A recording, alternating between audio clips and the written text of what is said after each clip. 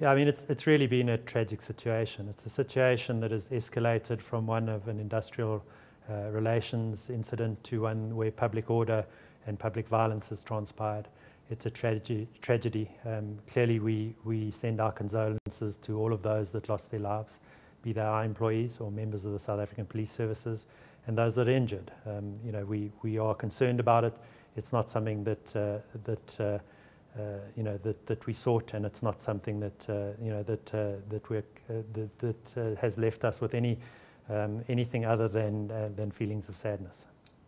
And it became very quickly one of public violence. You know, there were people being. What we did is through the channels that we have in place, we have recognition agreements in place with our unions in terms of the law. In terms of the recognition agreements, we engaged with our unions with regard to the issues as they were raised. What happened was that an illegal strike took place. Employees chose not to come to work, and then that very quickly escalated into an issue of public violence, which was beyond our control and one that needed the intervention of the South African Police Services. And to miss what some of the reports that have been in the local media about other forces.